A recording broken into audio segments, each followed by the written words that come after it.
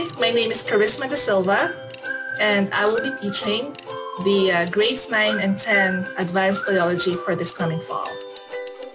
I went to study zoology in the Philippines for my undergraduate, and I did oceanography for my master's degree here in the US as a Fulbright scholar. I taught biology in high school level for 4 years, and I am a certified Massachusetts teacher in public school. But currently, I am homeschooling my 3 boys, and we're enjoying our experience so far as a Catholic homeschooler. So back in college, I did biology because since I was young, I'm really interested in nature, the study of nature, and I'm fascinated how things work and how things seem to fit together and work together in the natural world. So when I studied biology, I became more interested in the human body and the understanding of how things work in the human body.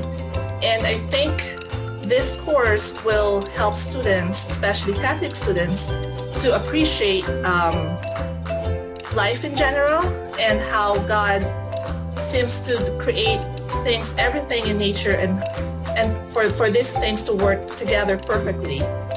And I hope that the students will have an appreciation and understanding of the study of life in general in this course.